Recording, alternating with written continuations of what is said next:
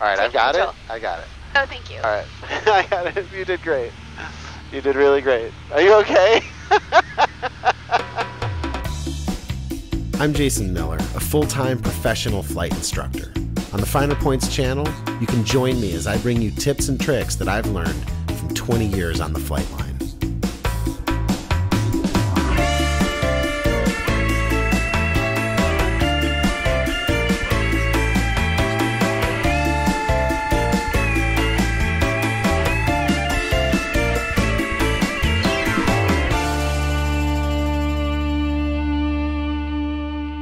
Hello aviators, welcome back. So you guys, I recently got this cool video from a dude named Eric who has a channel, a YouTube channel called SOCAL Flying Monkey. Do you guys know Eric? Hey Jason, I'm Eric Hayes, an instrument-rated private pilot based in Los Angeles, and I'm a huge fan of your podcast and YouTube channel. Anyway, it's an awesome channel. If you don't know it, you should definitely go check it out and subscribe. But Eric's idea was that we would do a little bit of flight training and a collaboration in which I would teach his wife, Ginny, who goes by Poppins on the channel, how to land the airplane in the event something happens to Eric while they're flying. Flying with family got me thinking, what if something happens to me in flight?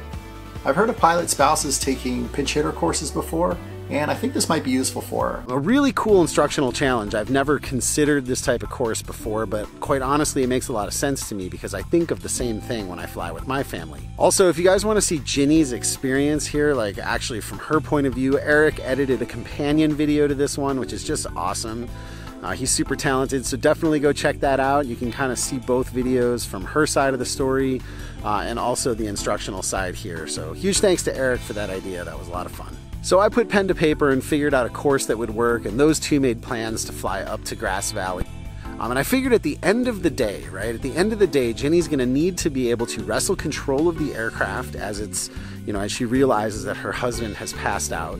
She's going to need to be able to control the airplane, contact air traffic control, fly headings to get to a big wide runway somewhere, and then land at an appropriate airspeed. It doesn't have to be a greaser, she doesn't have to do it perfectly, but it's got to be something that her and the two kids in the back can walk away from. So I thought my way through this instructional program. I jumped on a Zoom call just to meet Eric and Ginny and try to get my head around how this whole thing would work. The idea of taking control is it takes me right back to when he first said what he was going to do. I'm terrified. It took you it took you several years to get comfortable in the plane, actually. I learned that Ginny is terrified of flying.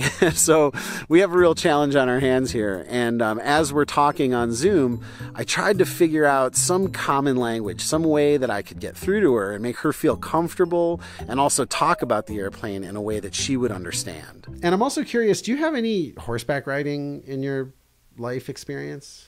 I do. I have quite a bit. Do you really? Oh, that's so Texas. good. That's fantastic. The horseback riding went a long way with Ginny. Turns out she's from Texas. She rides horses, and I really was going to leverage that analogy. So I went and bought her a copy of Stick and Rudder. If you guys have read that book, you know that Wolfgang Langewiesche, he talks a lot about the gaits of the airplane, and he compares it a lot to riding a horse because there are so many appropriate comparisons there. Anyway, I highlighted all the parts I wanted her to read, and I sent it to her. Hopefully they would do some studying before they arrived. But the first challenge that we had was just getting her to understand airflow over the wings and how speed and angle of attack vary to keep that airplane up in the air. I'm going to take this marker and we're going to draw a line on the window, and I'm just going to have you sort of just hold the airplane there. Okay. And it will try to like do little things, but remember the horse analogy, right? That's what we're going to stick with today. Because that really seemed to work when we were talking on the phone. So we're going to stick with that horse analogy. So the trick for you, even if it's just a line on a window, looking outside, is going to be to try to notice the little changes. Like, so if there are little changes, just see if you can gently get it back on track. Okay. So I'm just going to ask you to sort of like get comfy in your seat, right? Like you can see over the panel, yeah? Okay. Nice. Okay, cool. Yeah, good. Can you see that line? Now let's just do like a little test or something here. Like I'm gonna pitch up just a little bit. So look at your line, and just tell me when you see that. Tell me when you see the line going up. Yeah. Oh, good. You can see that. That's really great. That's really subtle. Let's just take it back down. So here's what it looks like if the line starts to go down. Okay. Can you see that? Yes. Awesome. That's great. and it makes sense to you that it's kind of the horizon behind it too, right? So like, the line is really helpful, but it's, try to also sight it against the land behind it, because ultimately at the end of the day there won't be a line there, right? Okay. Cool, and then you can see it if the airplane started to kind of go left a little bit, you can see that that's what's happening with your line. Yeah, good. All right, so now I'm going to ask you to sort of take the controls. I'm on there with you, so don't worry about it. Good, just like that. Yeah, perfect. Try to just keep that line right there. Let's see what happens. We'll see if the horse tries to eat grass or anything. But do what you need to. Like if you see that line go down like that, go ahead and pick it up. Like see how we just picked it up together? I came on the controls to do it, but we picked it up. Nice, and this is where when we talked about the airplane being like a horse, for the most part, you don't have to do anything. Just like a horse. For the most part, you're just holding on loosely. And the thing is galloping or cantering in this case on its own. You see the airplane going to the left a little bit. See if you can pick up that. Nice, perfect. You're flying the airplane. I just want you to know that and feel comfortable with that. You're doing great. If you're super nervous, you're persevering through that well. You really are, because I'm noticing all those little those little subtle corrections you're making. That's really the ticket here. This is like, remember when we were talking about, so pick up that right wing just a little bit. Go ahead and do what it takes, like the horse is eating grass. There you go, just like that. When we were talking about our completion standard for our first lesson, this was really it. Your ability to just sort of control the airplane here in cruise flight. I know she's terrified, but it turns out Ginny has quite a lot of talent. She's got a natural aptitude for flying and a good feel for the flight controls. So teaching her to see sight pictures, to kind of visualize the angle of attack as the airplane slows down, all of that was coming together quite easily, and she was doing really great. So the next step was seeing if she could actually fly headings. I don't want her staring inside the airplane, but I do want her to be able to fly, say, a heading of west or 330 or something like that. Let's try a turn together. We didn't actually talk about this, but we did it here in the plane, so let's just both do it. When you just come on the controls with one of your hands here, we're going to turn to the right. And so go ahead and drop the right wing a little bit. We're just going to drop it about, not much is fine. And then we're just going to now neutralize it. Bring the controls back to neutral, like that. And think a little back pressure, so I sort of just hold it from going down. It's perfect. That's a perfect turn. If you needed to turn toward that mountain, for example, over there, and you knew that's where the runway was that you wanted to head to, the airplane, once it's in the bank, will basically stay in the bank. Cool, and so then when we get pointed to that mountain, just do what you did before. This time you're just going to gently pick up her right wing. Go ahead and gently pick up the right wing. There you go, and you're back to that sort of, when we won't say dancing, you're back to that sort of stroll you guys are doing together, where you're just walking along and you're gently telling her where you want her to be. Will you show me just a turn to the left? So it's going to be the same thing where you just gently push the left wing down just a little bit. That's great. We're going to keep it real shallow, so let's just say like that much, and then you would just neutralize it. And then just don't let her nose go down, because she has to divide her lift now between space and left wing. Right? Beautiful. That's really, really good. Good. And if she starts going too much, like getting over anxious like a dog, just pick up that left wing. Use whatever strength you need to say, no, that's too much.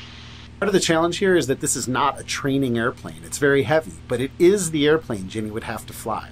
Oftentimes when coming out of a turn, her tendency is going to be to climb because she was using extra lift to get through the turn. So just,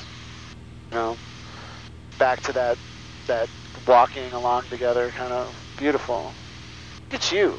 That's really great. So far, so good. The next step was to figure out if she could actually get control of the airplane. I mean, this is somebody that is naturally scared of being up there to begin with. So I wanted to kind of put her in some unusual attitudes and see if she could recognize what was happening, bring the wings back to level, control the airplane, and then begin flying those headings. I want you to recover. So I'm going to, it's not going to be extreme, but I'm going to put the airplane like this in a turn, like that, with the nose kind of going down. And now I want you to grab the controls and fix it. Just pick up the right wing. And then remember all that extra lift when you come out of the turn. You have to stop that climb also. So pitch, make sure her nose stops on the horizon. Nice job. That's exactly what I wanted to see. Finally, it was time to go to a runway and figure out if she could hold an aiming point in the window and get her to actually slow the airplane down on a downline, which is not the easiest thing to do. Slowing down and going down together, that's part of the trick, right? So she was doing great at that in a level pitch, but now it was time to see if she could do it while descending toward a runway. She did awesome. Good, you got it? All right, now I want you to reach down and pull up one notch of flaps there. I hate doing that because I can't. There you go, good, nice job. And remember, you control it. Whatever it tries to do, push forward with your hand. Good, like that. You're just going to keep that, try to keep that mark where you have it on your runway. Perfect. 500. Just like that. You're doing great. Keep the mark in the window. Good. We need one more notch of flaps like that. Excellent. Good. Perfect. Keep the mark where it is, remember. She loves to dance, but she doesn't have to dance. Awesome, you're doing great. And keep that mark, keep your nose down for that mark. Good. Good. Just keep the nose down to keep that mark where it was. The mark's going away. Push forward. Push forward. Yeah, perfect. You're doing great. All right, I've got it. I got it. Oh, thank you. All right. I got it. You did great. You did really great. Are you okay?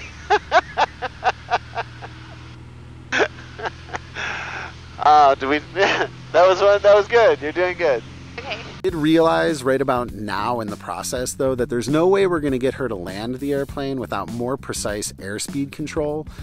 She was doing awesome. She was feeling a lot more comfortable, but up until this point, we were speaking about it in pretty vague terms, like the airplane is galloping or the airplane is trotting. What I need her to do before we land the airplane is fly very specific speeds, and I realized we're not going to get to it here in part one. The best thing we could do was start to sew this whole scenario together to see if she could pull off what we've done so far. We've only been together for 2 days, and we'll pick it up the next time when I go to Southern California. Bringing the whole picture together, right? I want to kind of role play it so she really feels like she's in that moment. I'm going to be Eric, and I'm going to simulate passing out. I'm going to get her to recognize what's happening, get control of the airplane. I had to teach her to use the radios.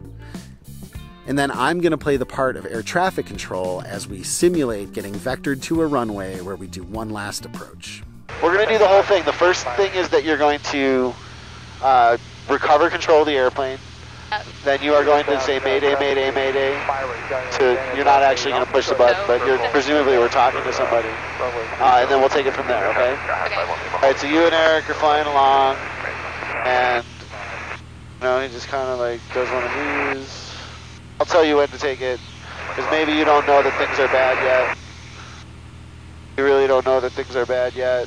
Oh, Jesus Christ, Jason. You really don't know things are bad. Okay. I do. All right, you've got the airplane. Wings level. Don't pull out of it. Roll out of it. There you go. Good. Yeah, always roll. When you roll, she'll naturally want to come up. The nose will naturally want to come up on its own. So do I trim it now, or I push her down? I push her down. Push it first, and then trim off any pressure so that you two are working in harmony. Now I'm going to call Mayday, Mayday, Mayday. You are. Okay, so Mayday, Mayday, Mayday. So someone would say, who's saying Mayday on the frequency? Just identify aircraft calling Mayday. This is N631 Bravo Whiskey. 631 Bravo Whiskey, what's the nature of your emergency? My husband has, I don't know, something's happened to him, and I'm flying the airplane, but I'm not a pilot. 631 Bravo Whiskey, confirm the pilot is incapacitated. Yes, sir, the pilot's incapacitated. I've got 2 children on board. 631 Bravo Whiskey, roger. You know how to work the radios, ma'am. Yes, sir, I do.